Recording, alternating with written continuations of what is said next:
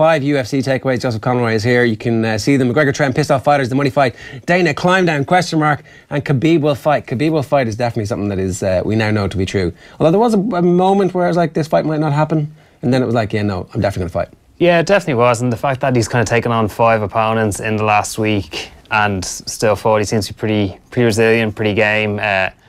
So yeah, it will be interesting, and especially kind of as a style matchup, it's kind of made for him. We've got an elite wrestler against an elite striker, so it'd be an interesting one. And I think you're assuming that the fight with Conor McGregor is going to get made. Well, who knows? We can only speculate at this point. If that fight was going to get made, it will be an interesting style matchup, and I'm sure one that Khabib will be happy to take on. We'll get to the bottom of exactly what happened over the rest of the weekend, but Khabib did fight and did win. He fought a guy from Brooklyn who was his 5th opponent over the course of the week. It went the full 5 rounds? Went the full 5 rounds, looked pretty dominant, kind of dominating him without destroying him. Tried to do some more striking, which is kind of something that people have latched onto. He looked pretty sluggish with that striking, kind of trying to box more, like I said, raised as a wrestler. So yeah, definitely dominant win, but still holes there that I'm sure McGregor fans will be looking at if this fight was to come together. Here he is reflecting on the whole saga after his win on Saturday night. I'm inside the bus. Security don't let me go out. A lot of people inside, you know, like crazy. And he understand too, it's gonna be like a little bit hard to fight with me when we have a lot of people here, you know, security, media, camera, like, why you need this? You wanna show up like something, like you can do something with your slap team, you know? If you wanna do something, send me location, send me where, what time. I'm gonna come. I do this all my life, you know. I'm from Dagestan, you know. Do you think he had any intention to actually fight you on Thursday? Hey, real gangster. Tonight is Yaquinta. You know, this guy real gangster from Brooklyn. This guy take fight, you know, he fight like man. Hey, if you want to fight with me, let me know. Inside the cage, outside the cage, you know, anytime, anywhere. With this chicken, hey, he have to stop eat burgers, like Burger King, and come back fight here. When you fight here? Last 3 months, I fight twice. I am the UFC lightweight champion right now. And I told you guys before, I'm gonna make him humble. Now, I'm gonna change this game. Wow. There does seem like, okay, so obviously last week there was suspicion around this whole facade and thinking to themselves, right, this thing is all created. This is like WWE, which is clearly bullshit. That's not the case at all. And it's kind of gone beyond that to this point where Khabib talks there and, like, I don't know how much like integrity he's really got, but he seems like in true belief of what he's saying there. Like, that isn't kind of big hype man talk wanting to sell this fight. What he's saying there, he means. Yeah, it's interesting because say Tony Ferguson, who was the first of his 5 opponents last week, he said, Tony, get back in the line, join the queue. Not a big draw, not a guy that's going to make you a lot of money. Obviously, and as well, he's been talking a lot about legacy, building legacy, becoming legendary. So fighting someone like Conor, if he's sort of saying he's the meat, he's the Burger King, he's the chicken, that kind of feeds into his own narrative as well. But yeah, definitely was bizarre. I think I remember in like one of the SmackDown WWF video games, there was like a back scene area where you could fight. That was like the image. Yeah, the image of that area was like, yeah, it's just, I don't know, what a surreal week. Yeah, so I don't think you think it was fixed? I don't think it was fixed, but it is straight out of WWE. But just we've kind of gotten to this weird sort of B-movie blurred lines where it's kind of, it's like, oh, we kind of showed up for a confrontation, but then stuff kind of got a bit weird. And yeah, so that's what happened, right? That's like, yeah, everything is filmed, everything, but people forgot their lines. It got a bit too violent. Because Khabib makes a good point, like, you know, if you do want to fight, why are you showing up here? We see, I think it's that classic, like, oh, hold me back, except kind of the guys weren't really there to hold him back, and they were on the bus and we got here a bit late. Oh crap, throw something. Like, I think one of the images that sent out to me is from when the UFC did release their footage of it. There's like, Conor's kind of already broken a window and he's sort of running around with this guardrail being sort of told, like, it's like, whoa, chill out. And he's just shouting, smash the windows. It's like, yeah. What? I don't know. Immediately afterwards, Dana White does this press with a few people, ESPN and a couple of other people are in the room, and it's one of the best pieces of, he's on the phone to somebody important, and your man goes, oh, you're hanging up with that guy to talk to us, but this must be important, and he sits down and just launches into this. You know, I don't know what McGregor's on and what he's doing. This is disgusting. He's going to jail. He's going to jail. He's like, I run this town. You don't really run this town. And at that point, there'd been no warrant for his arrest. He did a lot of media for a man who was deeply upset and who runs an organisation who's just withstood the worst slight that's ever happened to this organisation. I think he handled it pretty well. I would say he handled it pretty well. It is standard that he'd kind of do the coast-to-coast shows the day before a pay-per-view. So a lot of kind of his appearances start with like, we know you're here to talk about the fight card, but Dana, last night. Yeah. I think in terms of getting your side of the story out and crisis management, sitting down and going live immediately is like a PR 101. And then do it again and again and again. Because everybody immediately assumed that like this wasn't completely fixed and this wasn't set up. Sorry, everybody didn't immediately assume that. But that aspect of the story, that he was very angry with his most important asset, got out there really quickly, and he was relatively convincing in that immediate aftermath. But there has been a bit of a climb down, so here he is after the Brooklyn show. This is Dana White speaking about what might happen next. It just, last thing for me, Dana, real quick, I know it's only been 24 hours since we last talked to you, but any updates at all on the Conor McGregor situation from him? Any change at all in that situation? His what? Just the situation in general, your relationship, his legal situation. We talked. Any updates? We talked yesterday. How did it go? Yeah, it's good. I mean, I think that there's a mutual respect between us, and you know, obviously this week, I had so many things thrown at me this week. To focus on the show was insane. We'll get back and we'll focus on Conor McGregor. Right now, Dana, you don't have any firm, you know, plan of attack or of what you're going to do action-wise with Conor? No. No. But did you have a date in mind for him? Like, you wanted him to fight when? Yeah. Even before all this happened? September. We had talked about him fighting in September. Do you think that's still possible at all? I don't know. You can't ask me anything about Conor. I don't know anything about Conor. I haven't thought about it. There's nothing to think about this week except for this event. So, in a way, right, I can understand that too, because it was one of the biggest clusterfucks in the history of professional sport. This organisation, which controls all of its own fighters, couldn't organise a pay-per-view up until 24 hours, less than 24 hours before this giant pay-per-view for the most eagerly anticipated belt in its history. It's the Conor McGregor belt, and they couldn't get a fight together for a pay-per-view.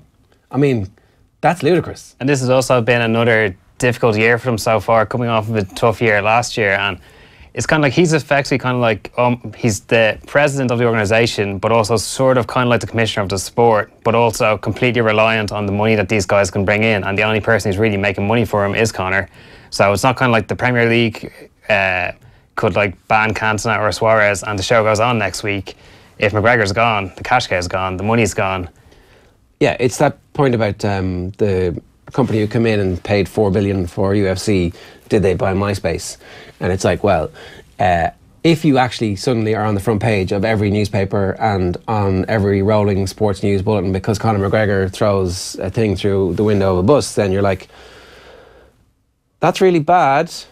How did you do that, Conor? Can you do a bit more of that for us? No, that's really bad, and we're going to tell everybody you're really bad, but you're making us all a load of money, and you're going to fight Khabib in September, and we're all going to get rich. Because you've got this unbelievable money fight now off the back of this, and it's just kind of like, oh, he crossed the line, but God, this got really messed up. But then also, I suppose, I don't know, like having we'll maybe talk about it a bit later on, but like the laceration stuff about other fighters, that kind of stuff.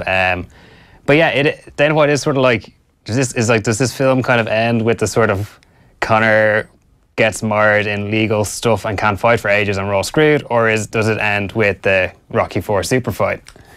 I think, I'm not sure, we've got to play another video, but just before that, I think it ends in a manner where kind of Mayweather versus McGregor ended, where they go on a press tour and it becomes a Khabib versus Conor press tour with Dana White in the middle, because he's suddenly not inserted himself in the story, he's found himself in the middle of the story, and he's looking around thinking, I'm in dreamland right here. This is amazing. This is a three-way press tour before the fight of all fights this September. This fight is definitely going to happen this September. There is no question that Dana White will not let this happen unless the court case goes against Conor McGregor, of course, in June. It's the John Kavanagh, Drago, Rocky IV reference. So he's calling out Drago, he's calling out Khabib. So obviously thinking that maybe there is a fight coming, not a sort of a, oh, I better keep my head down. He was banned from the Brooklyn arena. He was on the don't let these people in. Yeah. I think he was in Budapest at the time. Yeah, it didn't make any sense. So McGregor fans, though, what did they think about their heroes? Whatever it was, whatever that was that happened at Brooklyn. Shenanigans. That's exactly it. What did they think of his shenanigans? Here they are outside the police station in Brooklyn, where he's being held. Okay, buddy.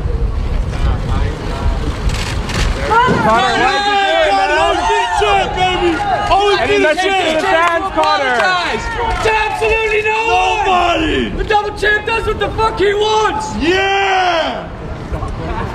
Double champ. To get it right, it's champ. Oh, I don't know. He's a champion of nothing now, so maybe got some reasons to come back. But yeah, they're standing by him anyway. So somebody said there was a Chucky Yard outside either the courthouse or the police station as well. So you know, shocking. That's I'm absolutely baffled that those two demographics have crossed. So we obviously haven't heard anything from McGregor just yet. The closest we have is this statement from Audie Attar, his manager, which didn't say very much, but did seem to hint that, here you go. So on his notes, come on, Audie. So much rumour and misinformation about my client, Conor McGregor. The matter is in the hands of law enforcement. I can't really say more. He's a great father, a fiercely loyal friend. Don't forget that part. That was the one that was ringing the bells for loads of people. And one of the best athletes in the world. He looks forward to getting back to fighting as soon as possible. In or outside of the ring, Audie doesn't say. Yeah, and on the misinformation, one of the things that seems to have kind of ticked off McGregor, if he could have got any more angry after what had gone down in Brooklyn, was the fact that Dana White had made comments suggesting that he didn't know if he was on something. Dana was on the Coast to Coast shows the next morning, and they're saying, oh, have you been talking to him? It's like, yeah, I've been texting Conor's like, all right, is he sorry? He's like, no, he's actually pretty angry at me. He's angry at some of the things he said. And they're like, oh, presumably you mean the drug stuff. He's like, yeah, he's pretty angry about that. Right. So, and did he say sorry for that on the Coast to Coast shows, Dana White, or did he say that I shouldn't have said that sort of stuff, or what was it take? He didn't say like, oh, like this is a crazy thing. It seems to be kind of a bit of recognition that like maybe that's something that he doesn't want to be thrown around. Also, possibly not in his, given that we've covered the vested interest he has in all of this, maybe something that he wants, not something that he wants to be thrown around. Yeah, it seems as if Dana White backed off really quickly from the he's going to be sued within an inch of his life to yeah, it's good. What? It's good? You went from like you're going to sue him for everything he has to actually I thought about this a little bit. Maybe is there a possibility that Dana White didn't know what was going to happen, that we have somebody who we know is off the reservation, goes off on a flyer on his own, does this thing, and it's like then afterwards unveils his master plan. I was like, here, look, that piss-out fight. You don't even have a fight. You didn't even have a fight. I saved you by coming and doing this shit and risking my and risking my freedom so that we can all get rich. Is there a possibility that this is all concocted in the brain of just Dana White shutting down a phone at him? He's like, shh, it's all right, it's all part of the plan. Yeah, like there is definitely an element of that where, like, clearly where we're at now, this was not how it was supposed to end. Well, did you have any interest in the Khabib McGregor fight, really, up until this point? Yes, yes. I think most people did, to be fair. Like, I don't know. You would stand up for the fact that was a fight that we all wanted to see. It was like the biggest fight, but at the same time, it wasn't like... Khabib? Yeah, like, who cares? It's like, now it's a whole different thing. I think this is like gone from... I think this has gone from people who are into the UFC, this suddenly has crossover / ka-ching appeal, and that's the whole point. It was really interesting after the kind of the last, like, people thought that the monster can throwing incident was crazy, but it's actually a bit. I was catching up on the Notorious documentary the other week, and there's a bit kind of when he's in the bus afterwards, sits down with John Kavanagh, and everyone's a bit like, Conor, you all right there? He's like, yeah, the illusion of madness is over. He's kind of going a bit Hamlet on it, so like maybe this is kind of the same playbook, just this is kind of like version 2.0, so maybe the illusion of madness is over now, and he's gonna put in some hard yards, go try in the snow or something. He looked pretty fit though. He did look like he wasn't a million miles away from being ready to fight. But he's in training. Yeah, looks in shape. He's been posting on across the social media accounts his training. So pissed off fighters, obviously there's collateral damage in all this. A bunch of people who ended up getting injured and couldn't fight, and the cards getting pulled, and Artem Lobov's opponent obviously didn't get to fight. Niall McGrath, severe MMA, and of course off the ball has been talking to Ashley Evans-Smith, who did fight and win at UFC 223. I'm a female and there were females on the bus, but regardless of gender, the thing that really gets me very, very upset is the Mike Kisea, I was say his name wrong, and, you know, the Ray Borg thing, where these fighters were injured to the point where, number one, their paydays were taken away. You know, they didn't get to fight. They had to cut all the weight for no fucking reason. That's the biggest thing. You know, man, woman, it doesn't matter. I know Rose got emotionally affected, and Carolina was on the bus too. But when you physically hurt a fighter, dear Lord, like, that is just so fucked up. So I think fuck that guy, Conor McGregor, for doing that. You know, that's the worst. If you startle somebody, okay, big fucking deal. We're a bunch of fighters. Like, that's, you know, we're tough. But at the end of the day, like, he injured people. He hurt people. He took paydays away. He took dreams away, you know, cutting weight. Families flying out here to see them. People paying money, you know. Some people don't have that money, but they want to see their son, their nephew, their whatever, you know, their boyfriend fight so bad that they scrape that money up and they come out. And that's what ticks me the fuck off. And I can't believe that happened. So I'm disgusted by it. I think he's a very selfish individual, just to say the least, and I hope he pays for it. You know, I don't know if that means fine. What does that mean? That's not for me to say. You know, I'm not the UFC and I'm not the law. I love the sport, and I am a fighter myself, so it's so hard for me to say banned. But at least if these guys are getting 4-year bans for, you know, whatever the hell they're eating, this tainted meat or whatever the hell it is, at least give this motherfucker a 4-year ban. You know, like, at the same time, I'm sure he'll go and do some boxing and do whatever the fuck he can because he's Conor McGregor, but at least a 4-year ban for the shenanigans that he pulled, so at least he can think twice, because like you said, Bellator, now UFC, the motherfucker thinks he's invincible. Oh, what happened in Bellator? That was the one in Dublin when he hopped into hopped into the cage. Remember that? Yeah, Jesus, I can't keep up with my Conor McGregor shenanigans. So that was Ashley Evans-Smith, pretty eloquent. Should have warned you about the F-bombs there in case you had any kids in the car. But anyway, so also Irish Joe Duffy, who, not to talk to Joe Duffy, but the Joe Duffy fighter who has beaten Conor McGregor in the past. Conor McGregor was also talking to him about the bus attack, and he was pretty strong too. Have a listen. I think obviously it's still yet to come. Obviously, with the whole court situation and everything, nobody knows where that's going to lie. I don't know how that'll affect visas and so on and everything else, or just the outcome of the whole thing. It's kind of nice to be getting away from it now, and just obviously the fights are done, and obviously the concentration being on the results and the fights themselves. You know, for the incident itself, obviously it's not a good look for the sport, especially I think back home in Ireland. Obviously there's been a lot of battles, you know, with the government, with a lot of the mainstream accepting the sport. How much do you think it's going to be? Do you think this will be a further damaging element to the sport? I think it might be, actually. You know, obviously with the difficulties we had, obviously this puts a bad spotlight on the sport. So touch wood, it doesn't set us back too far, and obviously they just see it as a separate incident and something that was, you know, very out of the nature of the general MMA community. It always seems to be Conor involved in these incidents, though. It's a worrying trend. I think it's more worrying that it is kind of escalating. From the bottles and the cans with the Diaz thing to the thing in Bellator with the refs and Mark Goddard and so on, and then obviously the escalation with this. So I think that's the worrying trend. But at the same time, maybe this could be the thing that just says, right, I need to get my head down. I need to sort myself out and just concentrate on the fight, and then, you know, get away from all the madness, like. Well, now the madness is the thing that makes him rich. That's it. Like, yeah. So we're all obviously, you know, part of the feeding frenzy around this, but it's hard not to be. That's it. Like, and it is. It's just like kind of this film that's like playing out in front of us, and it's sort of, yeah, it's this kind of, we obviously have this trend of behaviour going on, and there's kind of been this theory that, like, after the Mayweather fight, it's kind of like, what can kind of motivate Conor to get out of bed? What's the next sort of mountain to climb? Now he's lost his 2 belts. You know, he's got this fight, which would have been a big fight, is now a massive massive fight if the Khabib fight does come together. It has to, right? Like, it's now reached the point where people will pay for it. Unless there's some pesky like legal issues or like Duffy mentioned there, possible visa implications or... Have it in Russia, you know, like UFC want a big fight in Russia, have it in Russia.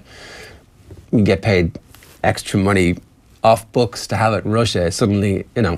The only thing is, has Conor McGregor screwed up his victimization complex that maybe he wanted going into this fight? You know, maybe his plan all along was that I will be seen as the guy who was wrongly stripped of 2 titles. I was the champ. Now I'm the nothing. I've got nothing around my waist right now. These people are going to feel sorry for me. Wait, here's a hand truck. Let me throw it at a bus. Oh no, I've lost all public sympathy and therefore affects his own arc. Like after he lost to Diaz, there was natural sympathy for Conor McGregor. People saw a humble side to Conor McGregor and they couldn't wait for the comeback fight. They couldn't wait for revenge for Conor McGregor. Now has he just lost that sympathy and that angle that he wanted on this fight has just diminished? Of course there's people out there who's like, he's the most loyal friend ever and I need him in my friend circle, who will always stand by him. But I mean, to you and I, a bit like, I'll admit, I felt a little bit of happiness when McGregor came back and got his win after losing to Diaz, for sure. Yeah, there's going to be the I've been stripped my 2 belts narrative. There's going to be the I'm loyal to my camp, blah, blah, blah narrative. There's also could be a potential issue. If he does get, you know, sued to the extent that Dana White is suggesting that he is going to get sued for this, there could also be a new financial impetus to, you know, get the 4 ounce gloves on. So get you back just in pay there. all the fighters their lost fees and you say, look, I'll make sure you're on my next card. And everybody goes, okay. Right? And it's like $1.5 million, whatever. Is that crossing? Yeah, is that kind of cross? If they decide, right, we don't want to take as much legal action as or be as hard on them legally as we could be, and we're not going to suspend them, and we're going to make this massive fight, is possibly Madison Square Garden in November. Yeah, I mean, so what? Who loses in that? Apart from like society and all of us for watching. But we're all losing right now by talking about it. Yeah, but ultimately they don't see any of that and they don't give a shit about that. Yeah, and everyone's going to watch. So yeah. Remember, New York only legalized UFC about a wet week ago, right? Yeah, this stuff wasn't legal, and I bet you a bunch of people are saying why. New York Daily News. Dana White says Conor McGregor incident isn't so bad, claiming there's a lot worse that goes on in all the other sports. Classic whataboutery. I wonder is there a chance here that Dana White goes full Vince McMahon and becomes fully partisan in favour of Khabib and goes to Conor McGregor, right, I'm suing you $1.5 million. If you lose the fight, you pay me $1.5 million. If you win the fight, I pay you $3 million. Doubles or quits. Doubles or quits. 150/300 is more like 50 and 30. Whatever it is. A gold suitcase above the octagon. You've got to knock Khabib out and then climb the ladder and grab the gold suitcase. And all the actual cash is in there. Yeah, exactly. I mean, he may as well sign Ronda Rousey back up for a comeback fight on the same night. Apparently she was amazing at WrestleMania. It was WrestleMania, was it? Yeah, she won. That's all I know. Yeah. There you go. On that note. But yeah, be interesting. Just one nugget is if Russia was an option, if they are in problem with athletic commissions in the US, the UFC have said that their first Russian card won't be with Khabib, so they're going to be kind of like a dry run, which will probably be lower profile card. So yeah, but maybe they did also say McGregor would never fight Mayweather, and then they were like, oh, you've got a Brink salad truck of cash to back up to our offices that you're going to tip in. Thanks very much, we'll do that. They should just go full on cutscenes now in the UFC. It's like in between fights, it's just like a cool kind of camera angle backstage, people like having covert conversations about who they're going to beat up and stuff like that. And you know, they may as well just take the next step, is all I'm saying. Yeah, it's not a million miles from it anyway. So I for one, I'm looking forward to this fight in a way that I actually wasn't really that engaged with. I mean, well, obviously, job done. Yeah. I'm sure that everybody's disgusted by that, but like, go for the soul. It's not really. The fight game. I mean, it's the fight game. It's the fight game. People will watch.